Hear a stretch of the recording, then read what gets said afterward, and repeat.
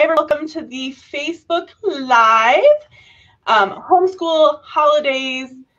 Homeschool holiday season without the mess and grumbles. I have Kristi, Clover, and Tricia Goyer here with me. I just want to talk a little bit about these two ladies. I am so excited to have these iconic homeschool moms on with me. Iconic. All right. I love it. I'll take it. Tricia is a homeschool mom of 10. She's also an award-winning author of over 70 books. Her most recent book is The Grumble-Free Year. She is currently homeschooling in Arkansas, Little Rock to be exact, and you can find her at triciagoyer.com.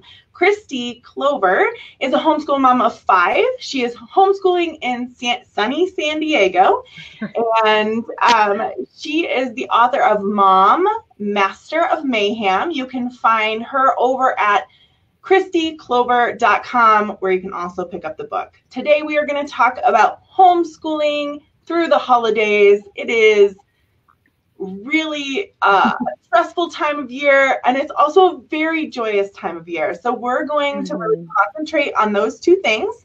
If you have any comments for us or anything that you'd like us to address, please leave it in the comments and we'll try to get to it. First, let's talk to Tricia. Tricia, tell us a little bit about your homeschool, your family, and a little bit more about you. Well, I have 10 kids. My oldest is 30 and our youngest is 9. So I have 4 homeschool graduates and then 6 that I'm still homeschooling. So from 9 all the way to 16 are the ones that I'm still homeschooling. So we do Sonlight. So we do have 2 different curriculums that are 2 different sets that I use, the younger kids and the older kids. So we're reading aloud together. We love it. Right now, our oldest daughter is here from the Czech Republic with her baby visiting. So you might hear like a baby crying in the other room or something. But yeah, it's so fun. We live in Arkansas. I'm married to John, and I kind of write books on the side. So that's our life. Kinda. No big deal. All right, perfect. Kristi, tell us a little bit about you. Oh, well, I'm here in San Diego. Woohoo! And Steve and I have been married for 22 years. We have 5 kids. So, I mean, right here, we're an underachievers. We only have half the amount that Tricia has. But we are currently homeschooling all 5 officially. We're actually in the process of trying to decide if this is going to be stay Grant's junior year of high school or make it his senior year, which you can do when you homeschool. But this is our first year officially using all of a Sonlight curriculum. So we're really excited. We have 2 different curriculum that we're doing right now. And so we've got everything from like junior, senior in high school, I was sophomore in high school, and then I've got a 4th grader, a 2nd grader, and a kindergartner. Very good. We're having fun over here. Yeah, I love it. So let's talk about how you handle homeschooling through the holidays. For example, do you take long breaks without any studies, or do you incorporate some of the learning into the Christmas season? So how about Kristi?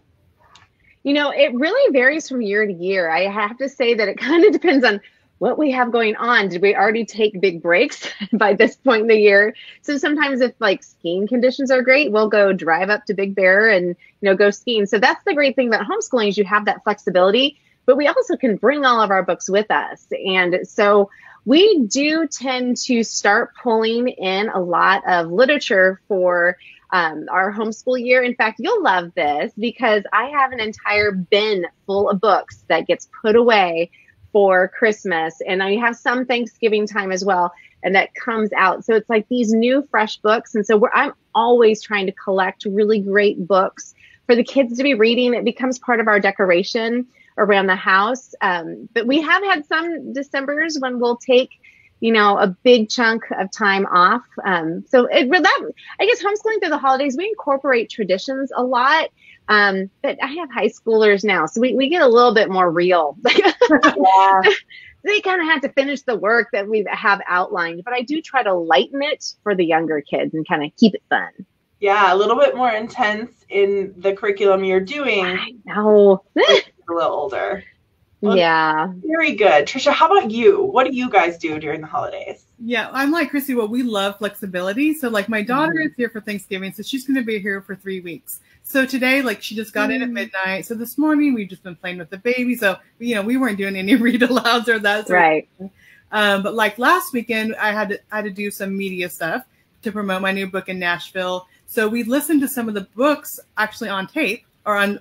They're not on tape anymore, on Audible, with some of our school books. So on the way there, we listened to Sarah Plain and Tall, which is one of our read out loud.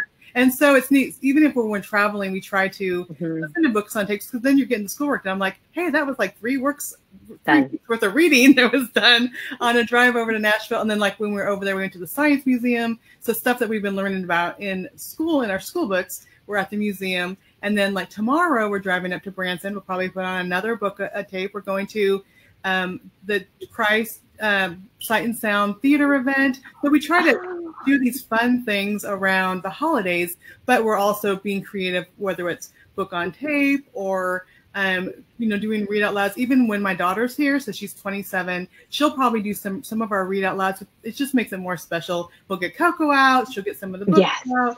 We'll read them. I'll play with the baby while she reads out loud to the kids. But then, there is like the older kids are in algebra and those sorts of things. So we try to do a little bit of that, but we definitely will mix it around because while she's here, it'll be kind of more flexible. And then probably, after Christmas, when people are taking the break, we'll probably start digging back in. But we also started early. So we started the second week in August. And so I knew because the holidays kind of get busy and we get family coming in that we started early. So we would have this time to do some of the fun stuff while we still got a lot of the curriculum done earlier in the year. Yeah. I mean, that's one of the beauties of flexibility, right? You can go all year long. You can homeschool through the holidays. You don't have to. You could skip spring break. You could go a month longer. It really is a flexible thing. So that's great. Great. And I feel like I need to state the obvious. I feel like we're the Brady Bunch here. I feel like she has. I love that. Sure, right? Nobody's above. Like kind of dance, like incorporated a little dance or something. That's right. I love it. Sure. Okay, cool. Let's pick it up. No. Actually, I will say when we studied ancient Egypt, I pulled out.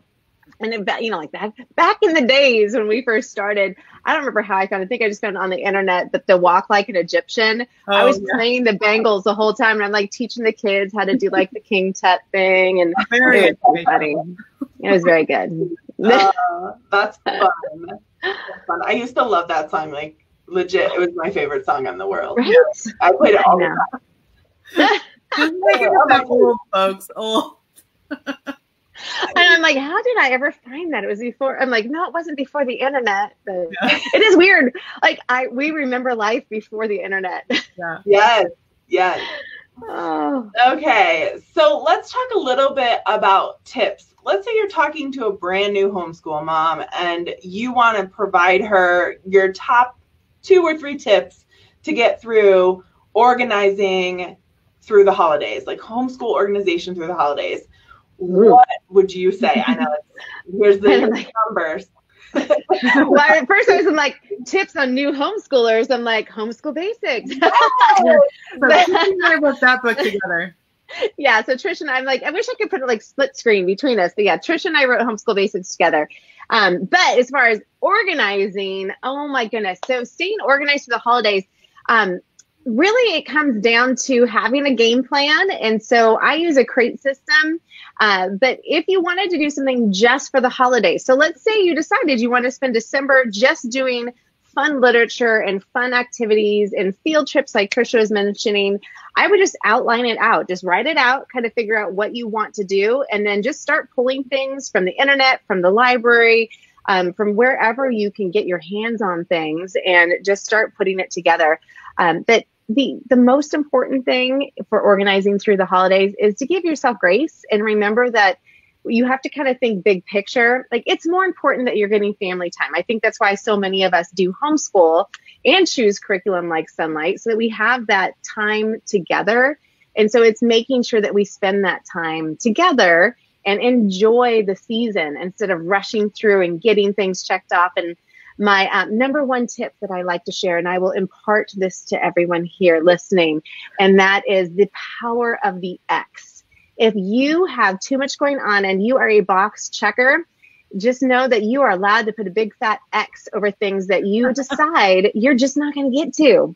And that way the empty box isn't staring at you, and it's okay. Put an X over it and skip it and just move on. So that's my crazy advice. That's awesome advice.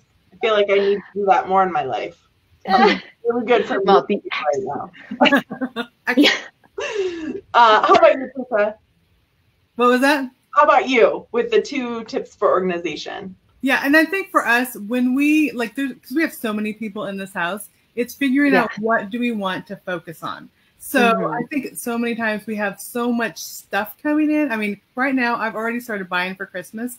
So I have piles of stuff that I need to wrap, and then kids will get cookie stuff out, and it's, I mean, to decorate cookies and this and that. And so figuring out what are the things that we want to do and then organize around that. So we will organize, like, this is our cookie baking day. So that day we will get out, we'll get all of the baking stuff, we'll get all the cookie making stuff, and we'll just, and I'll know when we go in, this is going to be a mess.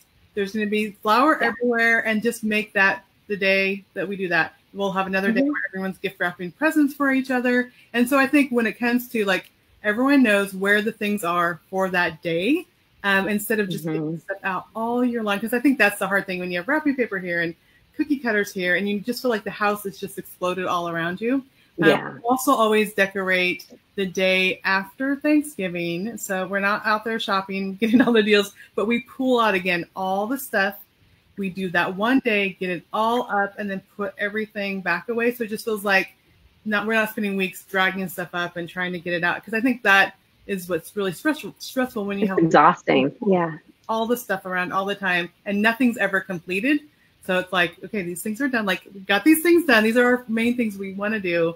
And then everything's organized and put back away, and we could get it out later or next year, and we'll come back around to it.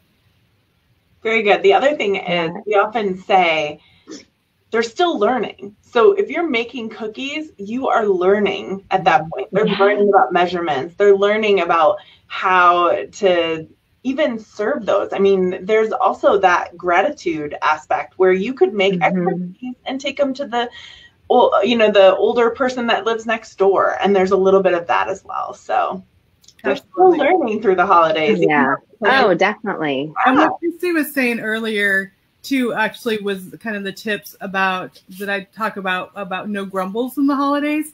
It's just Xing out stuff like we don't need to do that this year. And that can be whether we're not going to read this book out loud this year. We'll save it for summer, or we're not going to do whatever event that we had always planned to do this year. We're going to save it for another time. And I think so many times we try to do everything, and then we're exhausted and we're tired. And there's Christmas parties, like our basketball teams are having, they call it a Friendsgiving or something. It's like a Friends Thanksgiving thing next week. When I'm looking at my schedule, we have my daughter in town. We have all this other stuff happening. I'm like, that would be really fun. My kids love their basketball team, but we're just going to say no to that this year. Because otherwise we'd be running and we'd be grumbling and everyone's tired. And I think just having that free space where we can sit down and play a board game. And that's part of school too. You know, we're learning rules and we're learning how to do all these things when we're playing board games. That is just as good as running and trying to catch all these activities, because then everyone is complaining and grumbling and tired, which is no fun. And that's where you get every invitation to everything over the holidays. And usually it's just like, I would love to do that. We're just not going to be able to this year. And people understand, like, no one's going to get angry at me because we don't show up to their, Christmas party. Oh yeah. And it's funny because I love that, I love all that, because one of the things I've learned that even with Christmas traditions, you have to do that with all of the to-dos that come at you around the holidays. Even with Christmas traditions, it's like we've had years where I'm sorry, we cannot get to the normal baking this year. So we did baking at Valentine's Day instead. And so you can take traditions you love and push them out throughout the year. And so we actually have a little traditions planner, which, I've got a nice, pretty printable version of it, but you can literally take a piece of paper and you write January and write out your traditions, February and write out your traditions. Then you'll get to December and you'll be like, here are the traditions. It has its own page. but I've just started moving things around. So we don't typically do gingerbread houses at Christmas time. We do them we've done the candy heart ones. We did a Halloween one. And I really want to try like a leprechaun one. I think that'd be really fun because we're Clovers. But yes, you need it. I know. I think it's awesome. You need to share a picture if you do that. I know if we get to it. Depends on what March looks like. I'm just gonna say. Okay, so let's talk a little bit about literature base. As Sunlighters, that is one of the, awesomest things that we get to do. Also, it provides us a little bit of flexibility. So let's talk a little bit about literature-based homeschooling through the holidays and how that really does help you in general. Yeah. I'm like, either way. Sorry, I forgot to direct the question. Tricia, I think we already talked about it a little bit, which is not on tape, but in Audible for you, maybe, right? Right, exactly. Yeah, getting books on Audible. Every time I say videotape or audio tape, my husband's like, they're not tapes. Yeah. When we'll translate. Yeah, or even when you are like baking cookies, you could totally put on one of your read out loud school books and put it on Audible and have it playing. And we did that a couple years ago. One of our books, Sonlight books, was the best Christmas pageant ever, which is a super fun comedy kids book. And so we're decorating and doing crafts and listening to that. It's a totally fun school day, and that's one of the cool things about literature based. My 3 youngest kids have dyslexia. My youngest 7 are adopted, but my 3 youngest have dyslexia, and read out loud is awesome for them because they get stories that either for me reading or an Audible or audiobook reading that they cannot read themselves. They are just not at that level yet, and so they're getting these rich stories while they're not able to read them. So while we're doing stuff, and so even when I'm reading out loud, if it's not a holiday, they are doing crafts. They're playing with Legos. They're keeping their hands busy, which helps them to focus, but they're also getting the wonderful stories. And I think that's really important.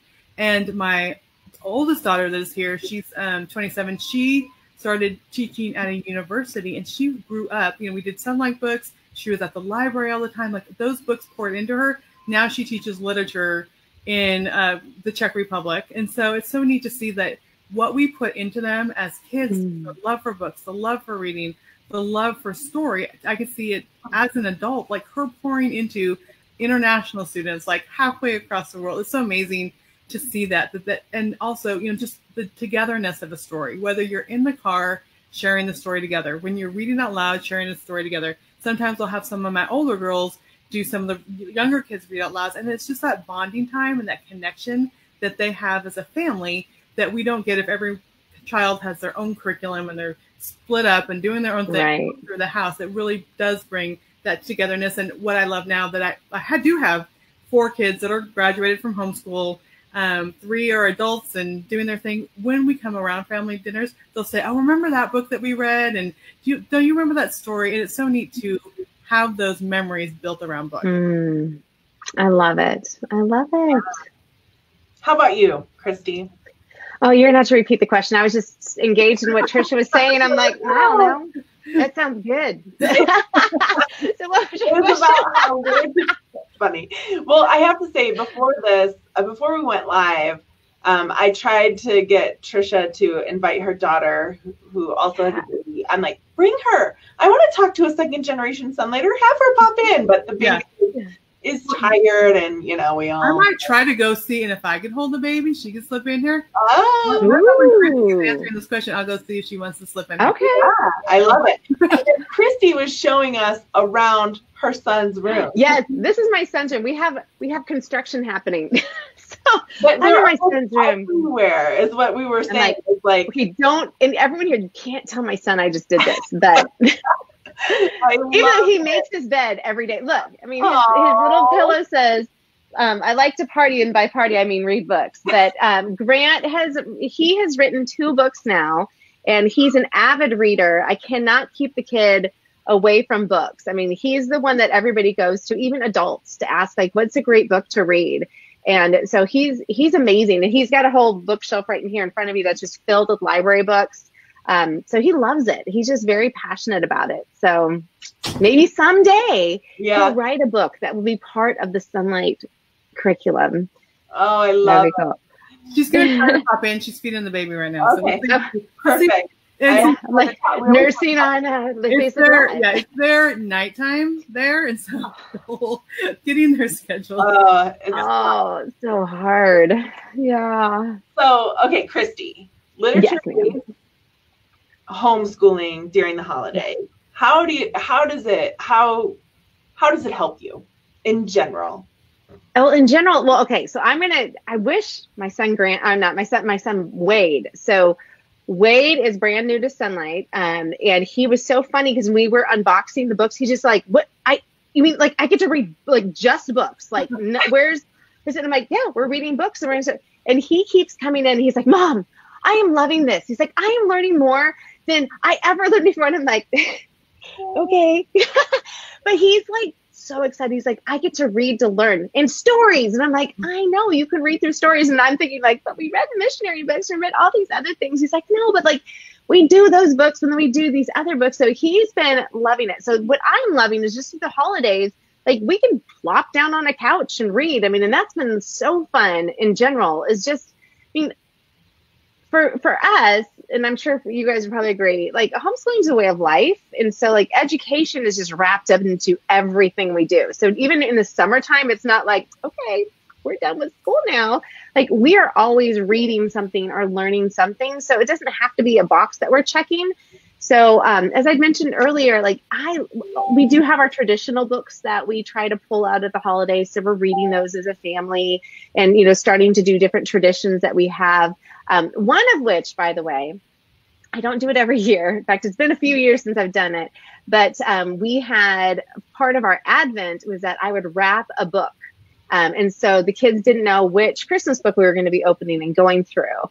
And so that's one of our traditions is that, you know, so every day, instead of like hanging a little ornament, we would be getting to open a new book and they wouldn't know which one we were going to read that day. So we pulled different ways of kind of getting literature to be a part of our life, but also our holidays. Yeah. And I know one other thing I want to add to is sometimes it seems like we're behind, like maybe through the holidays, we'll feel like we're not keeping up with the week. And I will never get through like all 36 weeks. It just doesn't happen. But I know I will have some of those books for summer reading. So during the summer, my kids have to read for 20 minutes a day, which usually ends up being more, but that's kind of like standard 20 minutes a day before they get go outside or do other things. And so those are the books that we maybe didn't finish during the year that they'll pull out and we'll read those during the summertime too. So I think it's so neat to realize, especially if you're a new homeschooler, like all these ideas are suggestions and you can pull and use them. And there's some things that you may not be able to get through all the books, but use them for summer reading. Use them when you go on that beach vacation. You can read out loud at the beach. I mean, all those types of things are okay. Like, don't feel like, oh my goodness, I need to do every single thing the curriculum says. And I need to every week, and we're not done until it's done. It's like, no, be flexible, know your family. Like sometimes you have hard things happening. We had a couple years ago, my grandma on Thanksgiving Day broke her back. I forgot about that. Yes. Yeah. And then we didn't figure out for a couple of weeks to go to the doctor. They finally figured out she was in the hospital for a while. She came home before Christmas. So kind of our homeschooling was, we're taking care of grandma, but that is life. Like that is homeschooling. Yeah. We are caring for her. They see visiting grandma and we're going to the hospital and we're watching old movies with her. Like that is part of life. So just know that sometimes those challenges happen, but their kids are still learning and you're still growing. And those books are there, and we did them in the summer, and it ends up being okay. So don't feel like I'm behind, or I can't do this, or I can't keep up, or this is just too much. Know that life happens for everybody.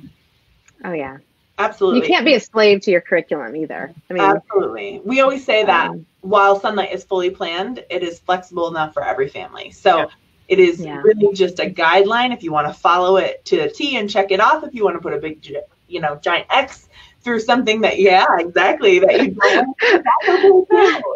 So totally. Yeah, but for my older teens, because we have two 16-year-olds and a 15-year-old, they I photocopy their own schedule and they like going through and marking off and knowing they're getting everything done. And sometimes they'll go ahead, like they know what books they're going to read next, and because they have their own independent reading from the Sonlight books. And I love that. I love that they can kind of see, okay, this is what I have to do. And they'll say, hey, I want to do this day. I said, as long as you get your stuff done. And so they can go ahead and work on those things and know that they are control. Because when they're in college, they need to figure out how to do that themselves. Like mom's like, I'm like, here's your pile, do this today. And they need to figure out like, okay, if I want to take this day off to go hiking with a friend, then I'm going to have to do this ahead of time. And that's okay. And that's what I love. When they do get older, they have their own independent stuff and they can do a lot of that reading on their own. And sometimes they sit down with a book that's supposed to take them a week to read and they read it in one day because they love the book. So that's good too. That's awesome. Yeah, that really is awesome. So I mentioned earlier, homeschooling or the holiday season, Christmas season is often just stressful, right? So how do you teach godly characters during the season? For example, we talked a little bit about bringing cookies to the elderly neighbor, fostering gratitude and faith instead of anxiety and greed with your children. Kristi. I think service is really important. So we're always trying to find different service projects. And so one year it was kind of cute because we had some little people, but we typed up the candy cane story and, which has, the little gospel message on it.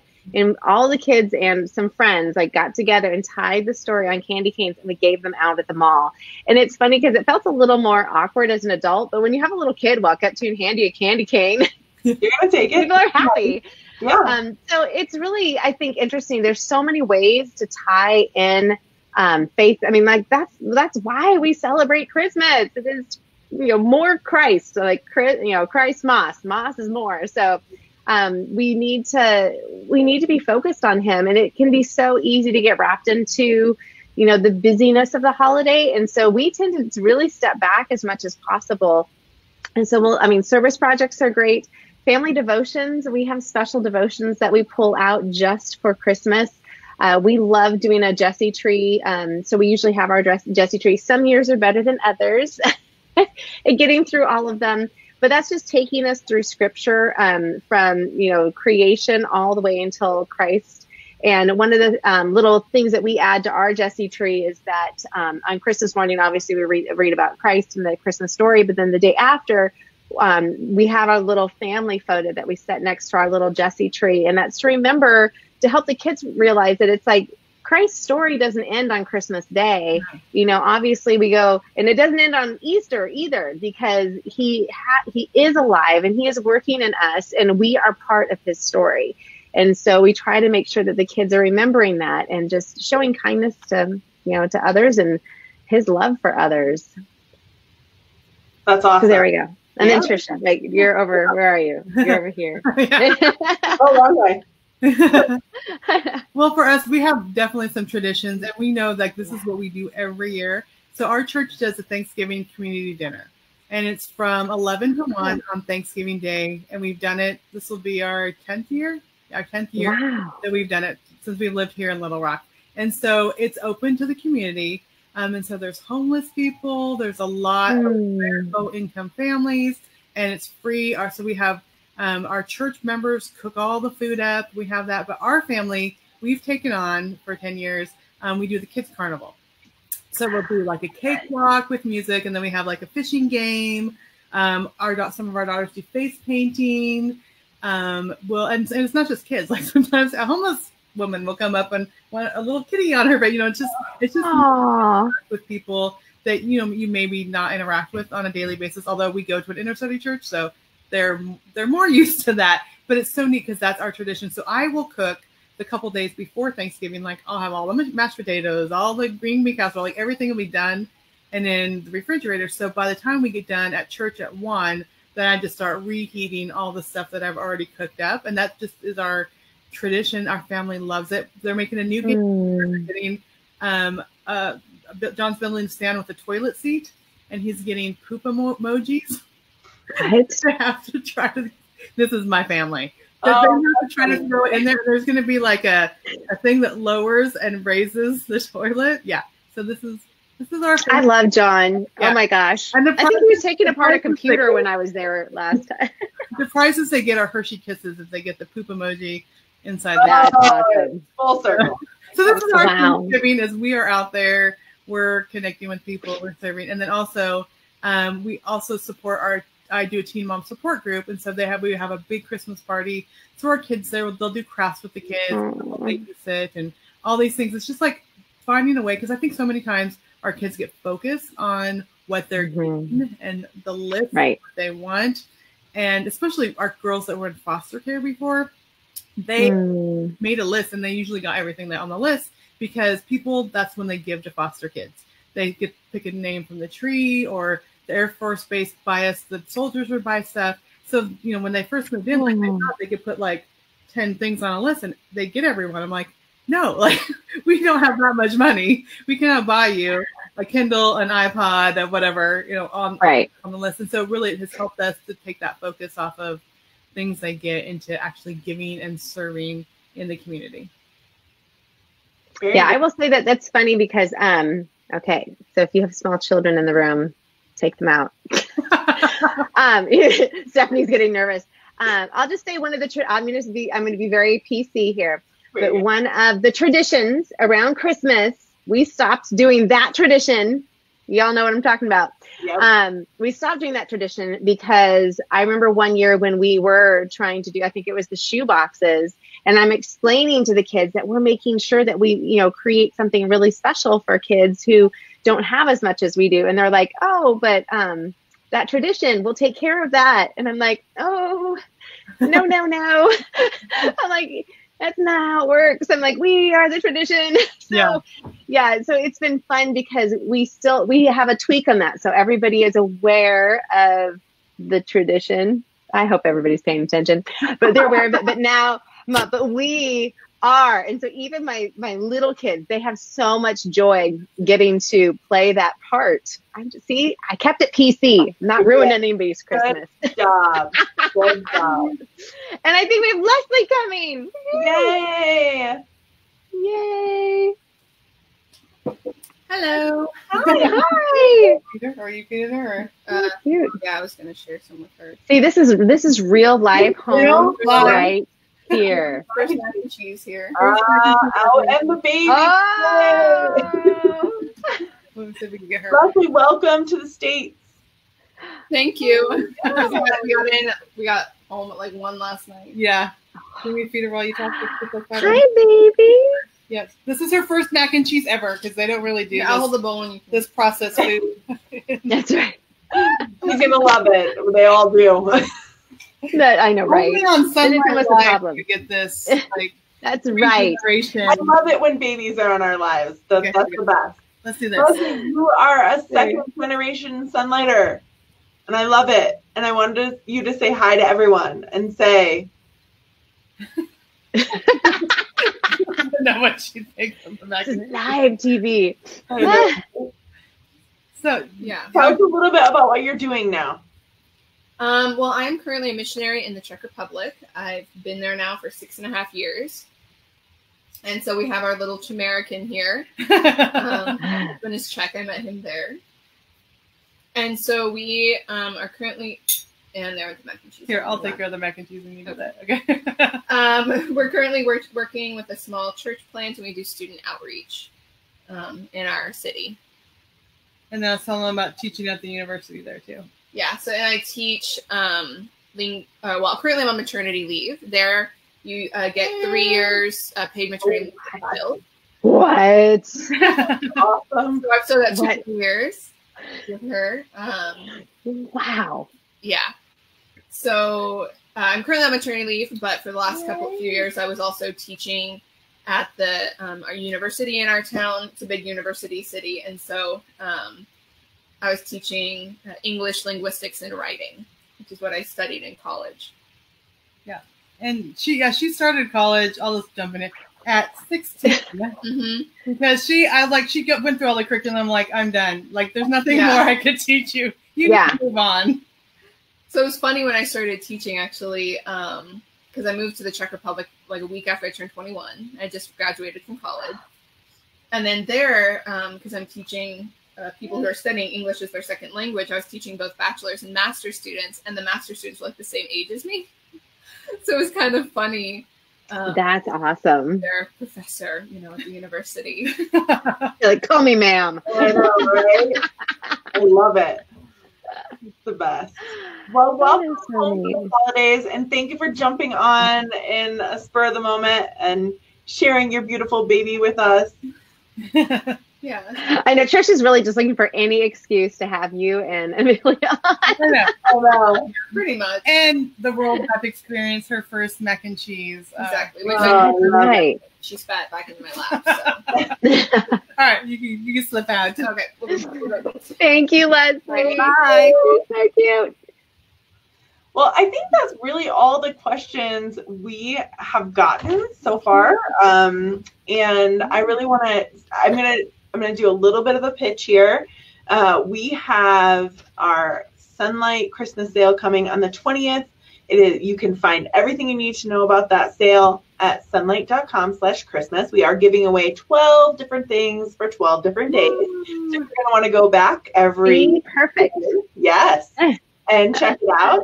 I am so appreciative of you two joining me. Thank you so much, Tricia. Thanks so much, Kristi. It was an awesome experience, and I'm glad that we also got a second generation Sonlighter on the line.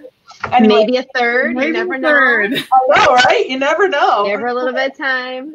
Well, thank you so much. Absolutely. It was so much fun. Thanks for having us. Bye, guys. Bye. Bye.